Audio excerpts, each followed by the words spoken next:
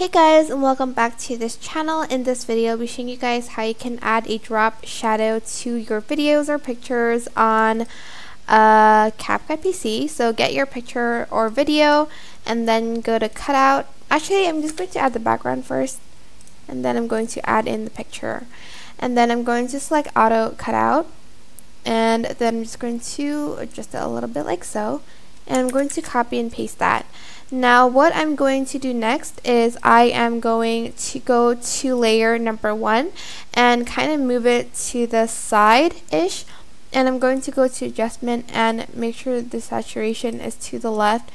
The brightness is also to the left, and you're also going to do it, actually for contrast you're going to go to the right.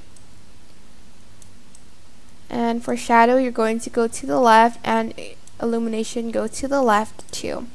Then you're going to go to blend mode and choose darken, and then after that you're just going to adjust the opacity like so, and here you have your drop shadow done. You can also use this for videos too, but I'm just going to show you guys with a picture.